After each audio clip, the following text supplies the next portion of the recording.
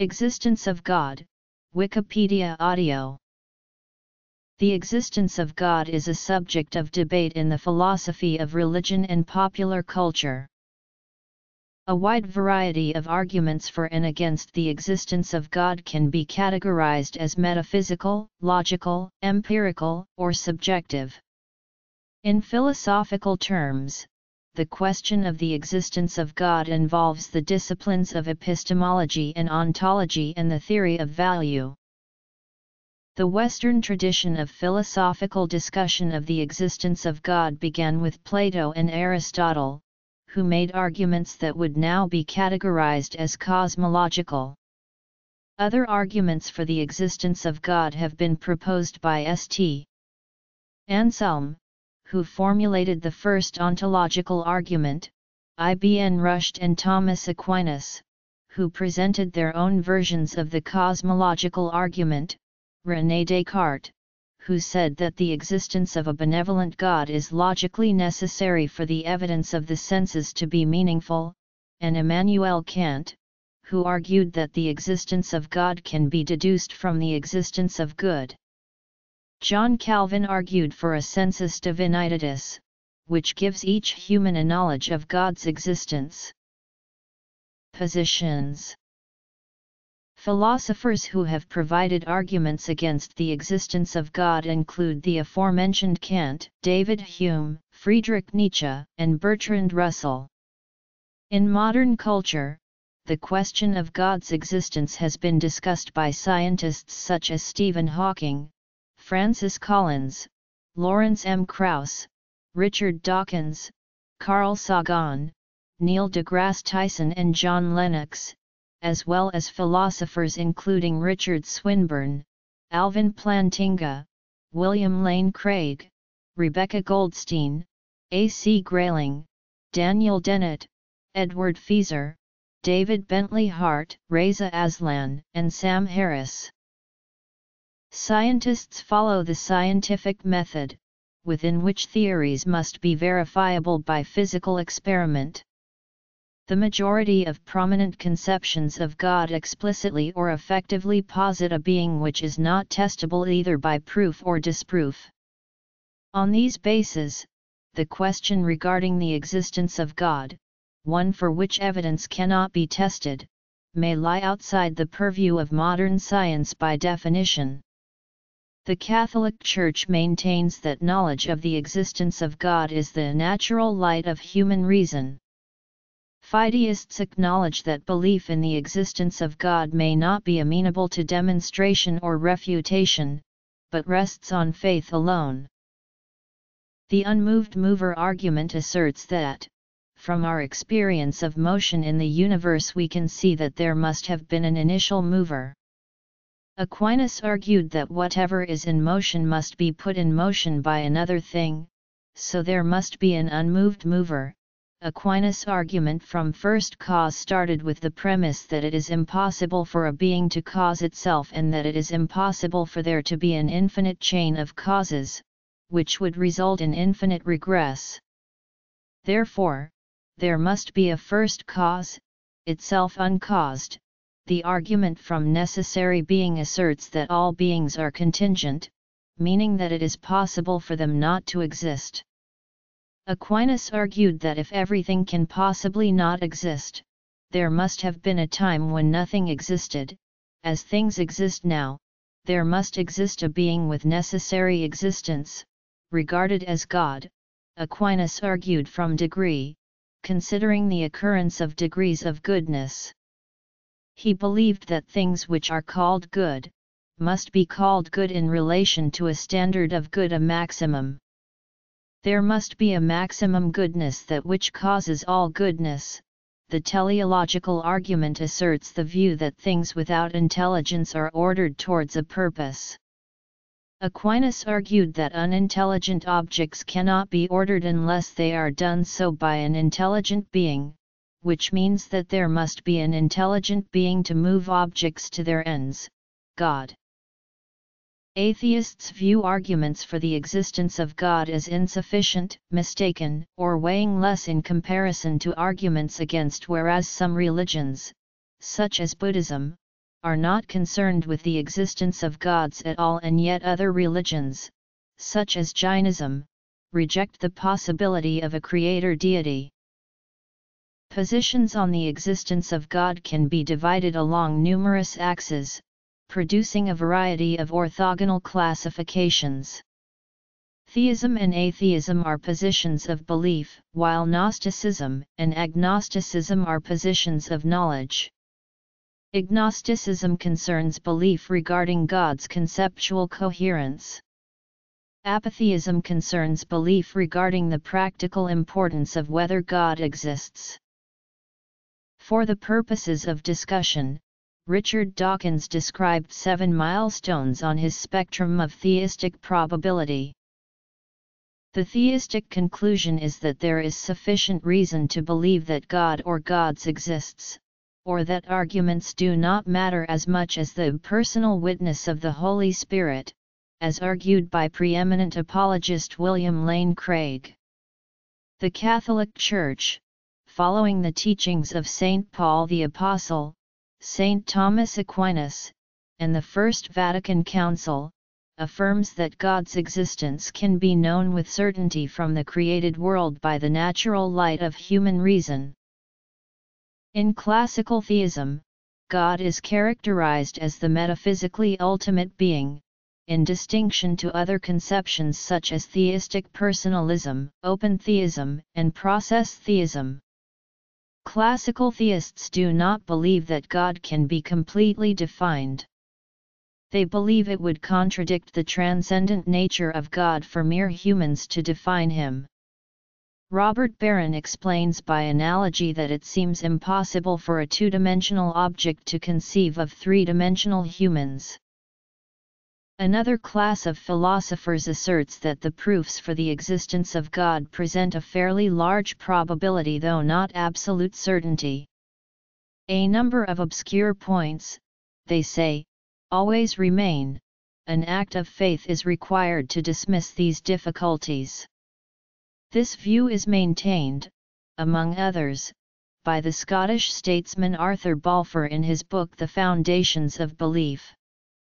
The opinions set forth in this work were adopted in France by Ferdinand Brunetière, the editor of the Revue des Deux Mondes. Many Orthodox Protestants express themselves in the same manner, as, for instance, Drive E. Dennert, president of the Kepler Society, in his work Ist Gott tot? In modern Western societies, the concepts of God typically entail a monotheistic, supreme, ultimate, and personal being, as found in the Islamic, Christian, and Jewish traditions. In monotheistic religions outside the Abrahamic traditions, the existence of God is discussed in similar terms. In these traditions, God is also identified as the author of certain texts, or that certain texts describe specific historical events caused by or communications from the God in question. Some traditions also believe that God is the entity which is currently answering prayers for intervention or information or opinions. In the Advaita Vedanta school of Hinduism, reality is ultimately seen as a single, qualityless, changeless Nirguna Brahman. Advaitin philosophy introduces the concept of Saguna Brahman or Ishvara as a way of talking about Brahman to people. Ishvara, in turn, is ascribed such qualities as omniscience, omnipotence, and benevolence. The witness argument gives credibility to personal witnesses, contemporary and throughout the ages. A variation of this is the argument from miracles, which relies on testimony of supernatural events to establish the existence of God. The majority argument argues that the theism of people throughout most of recorded history and in many different places provides prima facie demonstration of God's existence. Theism. In pantheism, God and the universe are considered to be the same thing. In this view, the natural sciences are essentially studying the nature of God. This definition of God creates the philosophical problem that a universe with God and one without God are the same, other than the words used to describe it. Deism and panentheism assert that there is a God distinct from, or which extends beyond the universe. These positions deny that God intervenes in the operation of the universe, including communicating with humans personally. The notion that God never intervenes or communicates with the universe, or may have evolved into the universe, makes it difficult, if not by definition impossible, to distinguish between a universe with God and one without. In Christian faith, theologians and philosophers make a distinction between preambles of faith and articles of faith. The preambles include alleged truths contained in revelation which are nevertheless demonstrable by reason, e.g., the immortality of the soul, the existence of God. The articles of faith, on the other hand, contain truths that cannot be proven or reached by reason alone and presuppose the truths of the preambles, e.g., the Holy Trinity, is not demonstrable and presupposes the existence of God. The argument that the existence of God can be known to all, even prior to exposure to any divine revelation, predates Christianity. St.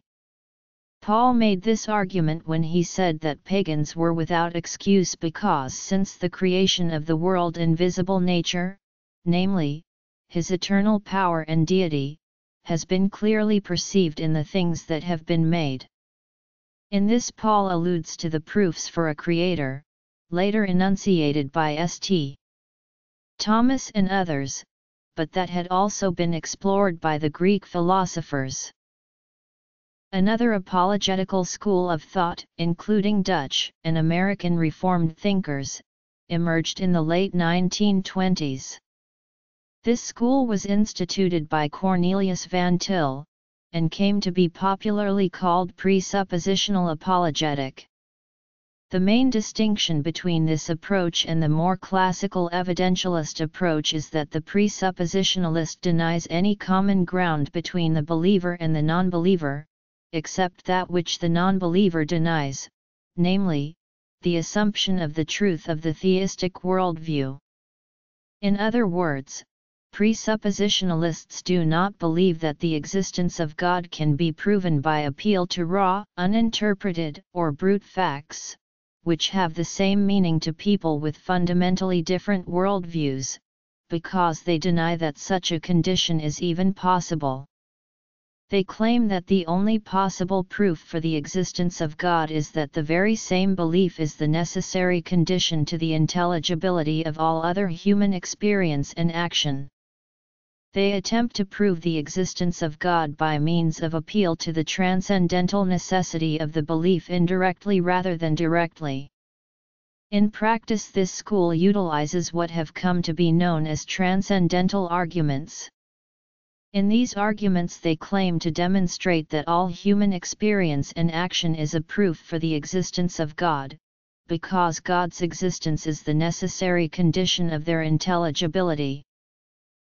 Alvin Plantinga presents an argument for the existence of God using modal logic. Others have said that the logical and philosophical arguments for and against the existence of God miss the point. The word God has a meaning in human culture and history that does not correspond to the beings whose existence is supported by such arguments, assuming they are valid. The real question is not whether a most perfect being or an uncaused first cause exist. The real question is whether Jehovah, Zeus, Ra, Krishna, or any gods of any religion exist, and if so, which gods? On the other hand, many theists equate all monotheistic or henotheistic most perfect beings, no matter what name is assigned to them/him, as the one monotheistic God.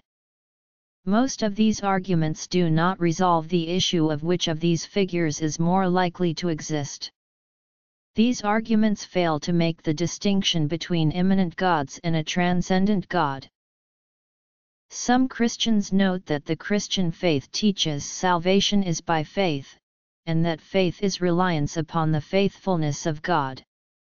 The most extreme example of this position is called fideism, which holds that faith is simply the will to believe, and argues that if God's existence were rationally demonstrable, faith in its existence would become superfluous.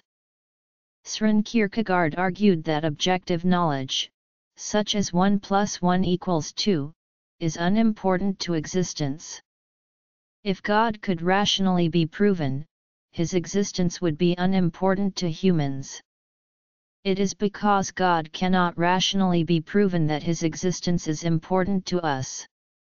In The Justification of Knowledge, the Calvinist theologian Robert L. Raymond argues that believers should not attempt to prove the existence of God.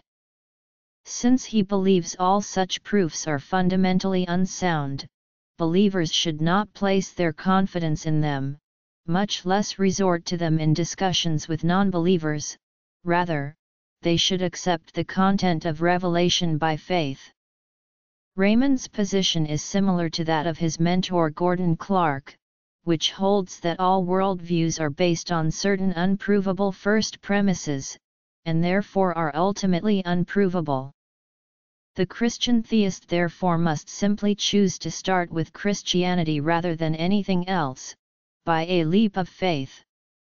This position is also sometimes called presuppositional apologetic, but should not be confused with the Van Tillian variety.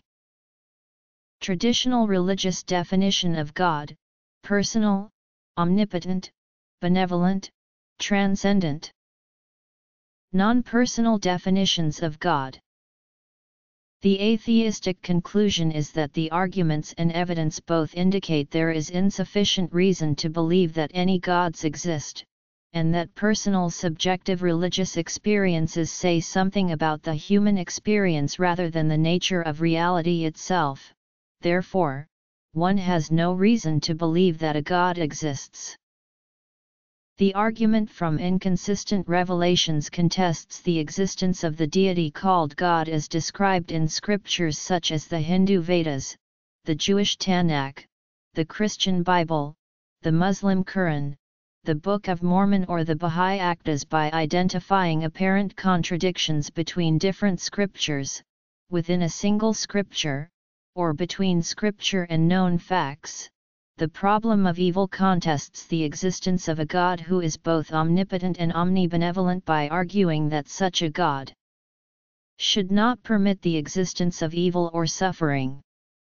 The theist responses are called theodicies, the destiny of the unevangelized, by which persons who have never even heard of a particular revelation might be harshly punished for not following its dictates.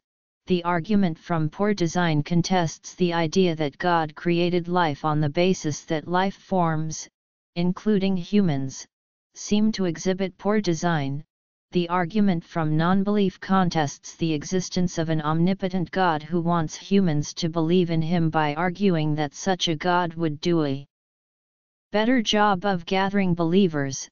The argument from parsimony contends that since natural theories adequately explain the development of religion and belief in gods, the actual existence of such supernatural agents is superfluous and may be dismissed unless otherwise proven to be required to explain the phenomenon.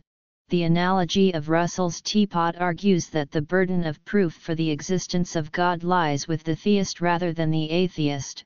It can be considered an extension of Occam's razor. Debate about how theism should be argued. Atheism. Positive atheism. Negative atheism. Agnosticism. Positive atheism is a form of atheism that asserts that no deities exist. The strong atheist explicitly asserts the non-existence of gods. Some strong atheists further assert that the existence of gods is logically impossible, stating that the combination of attributes which God may be asserted to have are logically contradictory, incomprehensible, or absurd, and therefore the existence of such a God is a priori false. Metaphysical naturalism is a common worldview associated with strong atheism. Stephen Hawking and co-author Leonard Mlodinow state in their book The Grand Design that it is reasonable to ask who or what created the universe, but if the answer is God, then the question has merely been deflected to that of who created God. Both authors claim that it is possible to answer these questions purely within the realm of science, and without invoking any divine beings. Christian mathematicians and scientists, most notably Leonhard Euler, Bernard d'Espagnat, and John Lennox, disagree with that kind of skeptical argument. A counter-argument against God as the creator tasks the assumption of the cosmological argument, that things cannot exist without creators, and applies it to God, setting up an infinite regress. Dawkins' ultimate Boeing 747 gambit analogizes the above. Some theists argue that evolution is akin to a hurricane assembling a Boeing 747, that the universe is too complex not to have been designed by someone, who theists call God. Dawkins' counter-argument is that such a God would himself be complex, the ultimate Boeing 747, and therefore require a designer. Theological non-cognitivism is the argument that religious language, specifically words such as God, are not cognitively meaningful and that irreducible definitions of God are circular. Negative atheism is any type of atheism other than positive, wherein a person does not believe in the existence of any deities, but does not explicitly assert there to be none. The omnipotence paradox suggests that the concept of an omnipotent entity is logically contradictory by considering questions such as, can God create a rock so big that he cannot move it? Or if God is all-powerful, could God create a being more powerful than himself? Similarly, the omniscience paradox argues that God cannot be omniscient because he would not know how to create something unknown to himself. Another argument points to the contradiction of omniscience and omnipotence, arguing that God is bound to follow whatever God foreknows himself doing. Argument from free will contends that omniscience and the free will of humanity are incompatible, and that any conception of God that incorporates both properties is therefore inherently contradictory. If God is omniscient, then God already knows humanity's future. Contradicting the claim of free will, the anthropic argument states that if God is omniscient, omnipotent, and morally perfect, he would have created other morally perfect beings instead of imperfect ones, such as humans. The problem of hell is the idea that eternal damnation contradicts God's omnibenevolence and omnipresence. Agnosticism is the view that the truth value of certain claims, especially claims about the existence of any deity, but also other religious and metaphysical claims, is unknown or unknowable. Agnosticism as a broad umbrella term does not define one's belief or disbelief in gods. Agnostics may still identify themselves as theists or atheists. The atheist existential argument for the non-existence of a perfect sentient being states that if existence precedes essence, it follows from the meaning of the term sentient that a sentient being cannot be complete or perfect. It is touched upon by Jean-Paul Sartre in Being and Nothingness. Sartre's phrasing is that God would be a pour soi who is also an en soi, which is a contradiction in terms. The argument is echoed thus in Salman Rushdie's novel Grimace, that which is complete is also dead. The no reason argument tries to show that an omnipotent and omniscient being would not have any reason to act in any way, specifically by creating the universe, because it would have no needs, wants, or desires, since these very concepts are subjectively human. Since the universe exists, there is a contradiction, and therefore, an omnipotent God cannot exist. This argument is expounded upon by Scott Adams in the book God's Debris, which puts forward a form of pandeism as its fundamental theological model. A similar argument is put forward in Ludwig von Mises's Human Action. He referred to it as the praxeological argument and claimed that a perfect being would have long ago satisfied all its wants and desires and would no longer be able to take action in the present without proving that it had been unable to achieve its wants faster, showing it imperfect. The historical induction argument concludes that since most theistic religions throughout history and their gods ultimately come to be regarded as untrue or incorrect, all theistic religions, including contemporary ones, are therefore most likely untrue/incorrect by induction. It is implied as part of Stephen F. Roberts' popular quotation, "I contend that we are both atheists. I just believe in one fewer God than you do." When you understand why you dismiss all the other possible gods, you will understand why I dismiss yours. Strong agnosticism. Strong agnosticism is the belief that it is impossible for humans to know whether or not any deities exist. Weak agnosticism is the belief that the existence or non-existence of deities is unknown but not necessarily unknowable. Agnostic theism is the philosophical view that encompasses both theism and agnosticism. An agnostic theist believes in the existence of a god or God, but regards the basis of this proposition as unknown or inherently unknowable. Agnostic theists may also insist on ignorance regarding the properties of the gods they believe in. Agnostic atheism is a philosophical position that encompasses both atheism and agnosticism. Agnostic atheists are atheistic because they do not hold a belief in the existence of any deity, and agnostic because they claim that the existence of a deity is either unknowable in principle or currently unknown in fact. The theologian Robert Flint explains, "If a man have failed to find any good reason for believing that there is a God, it is perfectly natural and rational that he should not believe that there is a God, and if so, he is an atheist, although he assume no superhuman knowledge, but merely the ordinary human power of judging of evidence.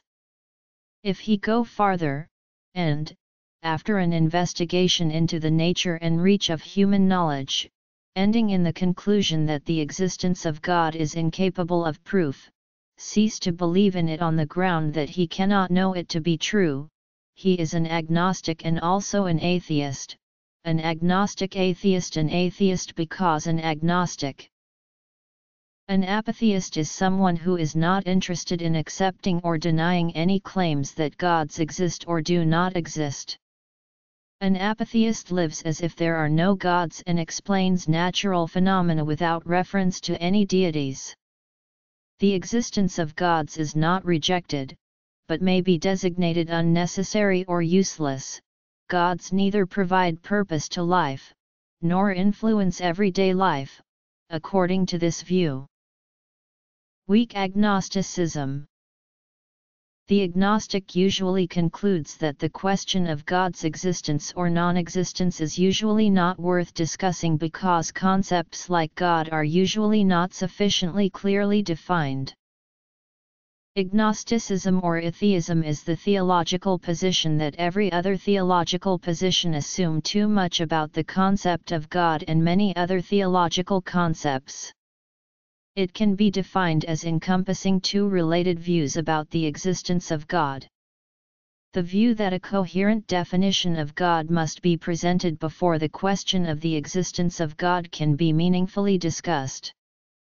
Furthermore, if that definition is unfalsifiable, the agnostic takes the theological non-cognitivist position that the question of the existence of God is meaningless. In this case, the concept of God is not considered meaningless, the term God is considered meaningless. The second view is synonymous with theological non-cognitivism, and skips the step of first asking what is meant by God. Before proclaiming the original question, does God exist, as meaningless. The witness argument gives credibility to personal witnesses, contemporary and from the past, who disbelieve or strongly doubt the existence of God. The conflicted religions argument notes that many religions give differing accounts as to what God is and what God wants. Since all the contradictory accounts cannot be correct, many if not all religions must be incorrect. The disappointment argument claims that if, when asked for, there is no visible help from God, there is no reason to believe that there is a God.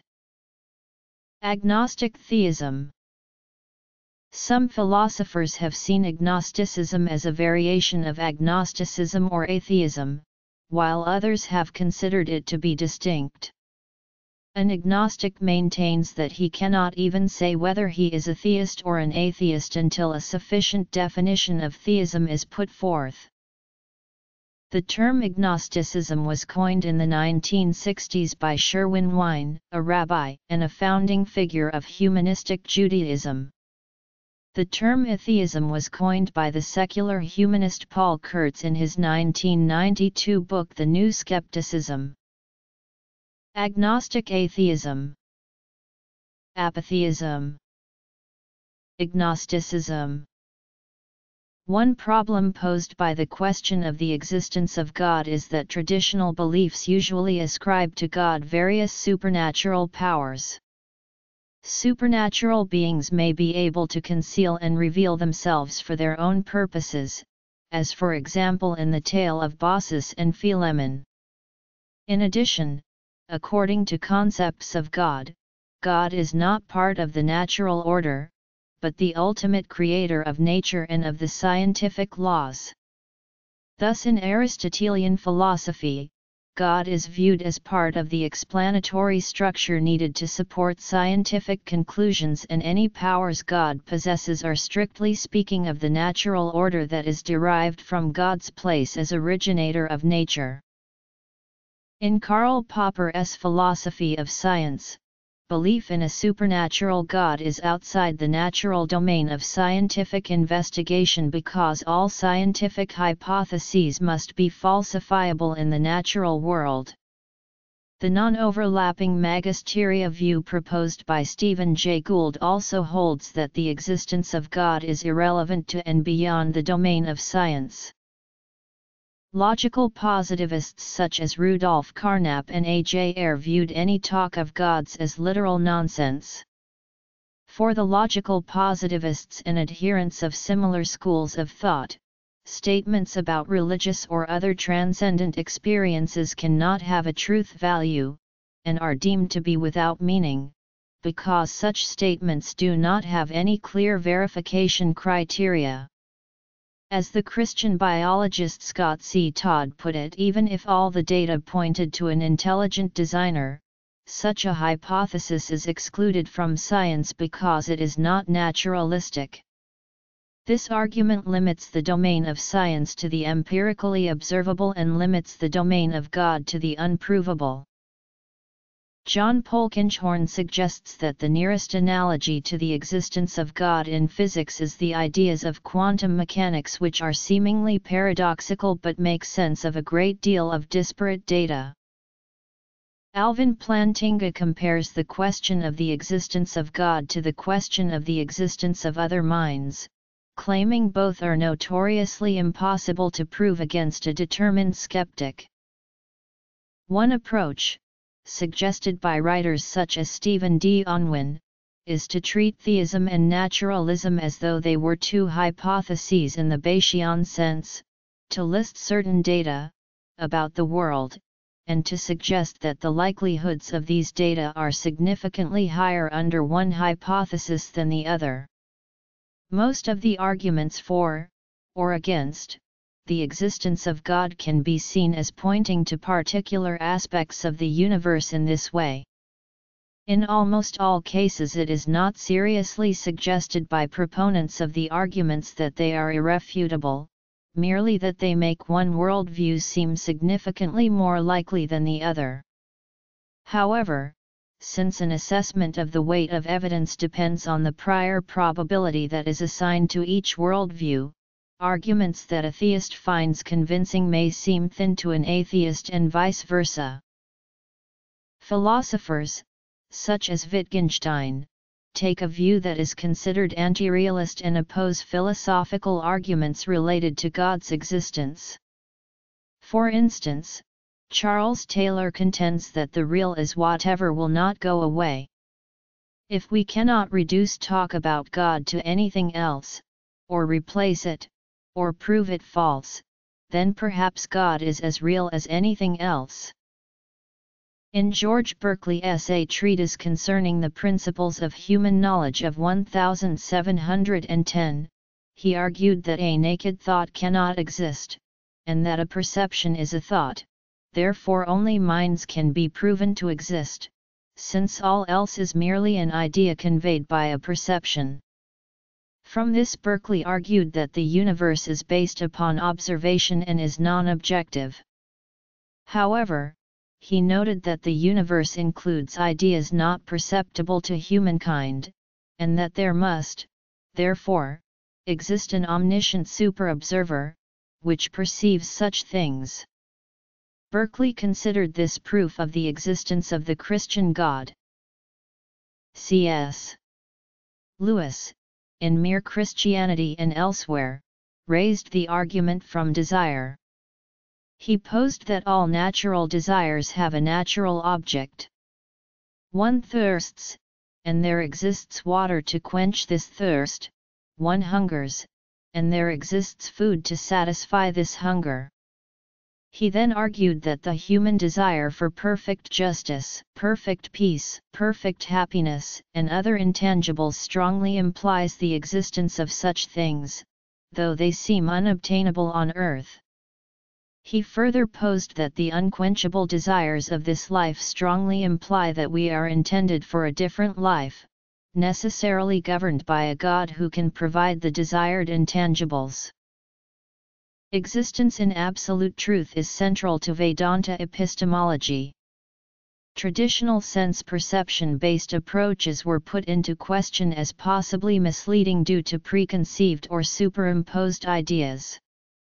But though all object cognition can be doubted, the existence of the doubter remains a fact even in Nastika traditions of Mayaveda schools following Adi Shankara. The five eternal principles to be discussed under ontology, beginning with God or Isvara, the ultimate reality cannot be established by the means of logic alone, and often require superior proof. In Vaisnavism, Vishnu, or his intimate ontological form of Krishna, is equated to personal absolute God of the Western traditions. Aspects of Krishna as Svayambhagavan in original absolute truth, Satchit Ananda, are understood originating from three essential attributes of Krishna's form, i.e., eternal existence or Sat, related to the Brahman aspect, knowledge or Chit, to the Paramatman, and bliss or Ananda in Sanskrit, to Bhagavan. One form of the argument from beauty is that the elegance of the laws of physics, which have been empirically discovered, or the elegant laws of mathematics, which are abstract but which have empirically proven to be useful, is evidence of a creator deity who has arranged these things to be beautiful and not ugly. The argument from consciousness claims that human consciousness cannot be explained by the physical mechanisms of the human body and brain, therefore asserting there must be non-physical aspects to human consciousness. This is held as indirect evidence of God, given that notions about souls and the afterlife in Christianity and Islam would be consistent with such a claim. Critics point out that non-physical aspects of consciousness could exist in a universe without any gods. For example, some religions that believe in reincarnation are compatible with atheism, monotheism, and polytheism. The notion of the soul was created before modern understanding of neural networks and the physiology of the brain. After decades of detailed experimentation and testing how the mind works, cognitive science has yet to find any aspects of human thought or emotion that require non-physical explanations, though many aspects of both mental illness and healthy functioning of the brain have yet to be explained in detail. It could be said that the modern research program of cognitive science both assumes physicalism and provides empirical support for that assumption. The hard problem of consciousness remains as to whether different people subjectively experience the world in the same way. For example, that the color blue looks the same inside the minds of different people, though this is a philosophical problem with both physical and non-physical explanations. In Article 3, Question 2, first part of his Summa Theologica, Thomas Aquinas developed his 5 arguments for God's existence. These arguments are grounded in an Aristotelian ontology and make use of the infinite regression argument. Aquinas did not intend to fully prove the existence of God as he is orthodoxly conceived, but proposed his 5 ways as a first stage, which he built upon later in his work. Aquinas' 5 ways argued from the unmoved mover, first cause, necessary being, argument from degree, and the teleological argument. Philosopher Stephen Tolman is notable for his work in the history of ideas that features the warrant, a statement that connects the premises to a conclusion. Joseph Hinman applied Tolman's approach in his argument for the existence of God, particularly in his book The Trace of God, a rational warrant for belief. Instead of attempting to prove the existence of God, Hinman argues you can demonstrate the rationally warranted nature of belief. Hinman uses a wide range of studies, including ones by Robert Wuthnow, Andrew Greeley, Maithes, and Kathleen Nobel, to establish that mystical experiences are life-transformative in a way that is significant, positive and lasting. He draws on additional work to add several additional major points to his argument. First, the people who have these experiences not only do not exhibit traditional signs of mental illness but, often, are in better mental and physical health than the general population due to the experience. Second, the experiences work. In other words, they provide a framework for navigating life that is useful and effective. All of the evidence of the positive effects of the experience upon people's lives he, adapting a term from Derrida, terms the trace of God, the footprints left behind that point to the impact. Finally, he discusses how both religious experience and belief in God is, and has always been, normative among humans. People do not need to prove the existence of God. If there is no need to prove, Hinman argues, and the trace of God, belief in God is rationally warranted. The ontological argument has been formulated by philosophers including St. Anselm and René Descartes. The argument proposes that God's existence is self-evident. The logic, depending on the formulation, reads roughly as follows. Whatever is contained in a clear and distinct idea of a thing must be predicated of that thing, but a clear and distinct idea of an absolutely perfect being contains the idea of actual existence. Therefore, since we have the idea of an absolutely perfect being, such a being must really exist. Thomas Aquinas criticized the argument for proposing a definition of God which, if God is transcendent, should be impossible for humans. Immanuel Kant criticized the proof from a logical standpoint. He stated that the term God really signifies 2 different terms, both idea of God, and God. Kant concluded that the proof is equivocation, based on the ambiguity of the word God. Kant also challenged the argument's assumption that existence is a predicate because it does not add anything to the essence of a being. If existence is not a predicate, then it is not necessarily true that the greatest possible being exists. A common rebuttal to Kant's critique is that, although existence does add something to both the concept and the reality of God, the concept would be vastly different if its referent is an unreal being. Another response to Kant is attributed to Alvin Plantinga, who explains that even if one were to grant Kant that existence is not a real predicate, necessary existence, which is the correct formulation of an understanding of God, is a real predicate. Thus, according to Plantinga, Kant's argument is refuted. Inductive arguments argue their conclusions through inductive reasoning. Arguments from testimony rely on the testimony or experience of witnesses, possibly embodying the propositions of a specific revealed religion. Swinburne argues that it is a principle of rationality that one should accept testimony unless there are strong reasons for not doing so. The school of Vedanta argues that one of the proofs of the existence of God is the law of karma. In a commentary to Brahma Sutras, Adi Sankara argues that the original karmic actions themselves cannot bring about the proper results at some future time, neither can supersensuous, non-intelligent qualities like adrasta by themselves mediate the appropriate, justly deserved pleasure and pain. The fruits, according to him, must be administered through the action of a conscious agent, namely, a supreme being. The Nyaya school makes similar arguments. Each of the arguments below aims to show that a particular set of gods does not exist by demonstrating them to be inherently meaningless, contradictory, or at odds with known scientific or historical facts, or that there is insufficient proof to say that they do exist. The following empirical arguments rely on observations or experimentation to yield their conclusions.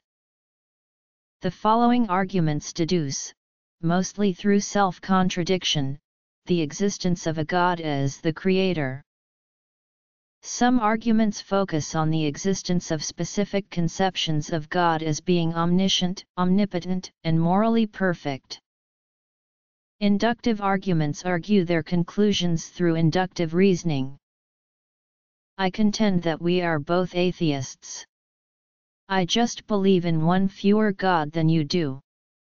When you understand why you dismiss all the other possible gods, you will understand why I dismiss yours. Similar to the subjective arguments for the existence of God, subjective arguments against the supernatural mainly rely on the testimony or experience of witnesses, or the propositions of a revealed religion in general. Atheistic Hindu doctrines cite various arguments for rejecting a creator god or Ishvara. The Skyapravakanistra of the Samkhya school states that there is no philosophical place for a creator god in this system. It is also argued in this text that the existence of Ishvara cannot be proved and hence cannot be admitted to exist. Classical Samkhya argues against the existence of God on metaphysical grounds. For instance, it argues that an unchanging God cannot be the source of an ever-changing world. It says God is a necessary metaphysical assumption demanded by circumstances. The Sutras of Samkhya endeavor to prove that the idea of God is inconceivable and self-contradictory, and some commentaries speak plainly on this subject. The Sankhya Tattva Kaumudi, commenting on Karika 57, argues that a perfect God can have no need to create a world, and if God's motive is kindness, Samkhya questions whether it is reasonable to call into existence beings who while non-existent had no suffering. Samkhya postulates that a benevolent deity ought to create only happy creatures, not an imperfect world like the real world. Charvaka, originally known as Lochyata, a heterodox Hindu philosophy states that there is no God, no samsara, no karma, no duty, no fruits of merit, no sin. Proponents of the school of Mimamsa, which is based on rituals and orthopraxy, decided that the evidence allegedly proving the existence of God is insufficient. They argue that there is no need to postulate a maker for the world, just as there is no need for an author to compose the Vedas or a god to validate the rituals. Mimamsa argues that the gods named in the Vedas have no existence apart from the mantras that speak their names. In that regard, the power of the mantras is what is seen as the power of gods. Several authors have offered psychological or sociological explanations for belief in the existence of God. Psychologists observe that the majority of humans often ask existential questions such as why we are here and whether life has purpose. Some psychologists have posited that religious beliefs may recruit cognitive mechanisms in order to satisfy these questions. William James emphasized the inner religious struggle between melancholy and happiness, and pointed to trance as a cognitive mechanism. Sigmund Freud stressed fear and pain, the need for a powerful parental figure, the obsessional nature of ritual, and the hypnotic state a community can induce as contributing factors to the psychology of religion. Pascal Boyer's Religion Explained, based in part on his anthropological field work, treats belief in God as the result of the brain's tendency towards agency detection. Boyer suggests that, because of evolutionary pressures, humans err on the side of attributing agency where there isn't any. In Boyer's view, belief in supernatural entities spreads and becomes culturally fixed because of their memorability. The concept of minimally counterintuitive beings that differ from the ordinary in a small number of ways leave a lasting impression that spreads through word of mouth.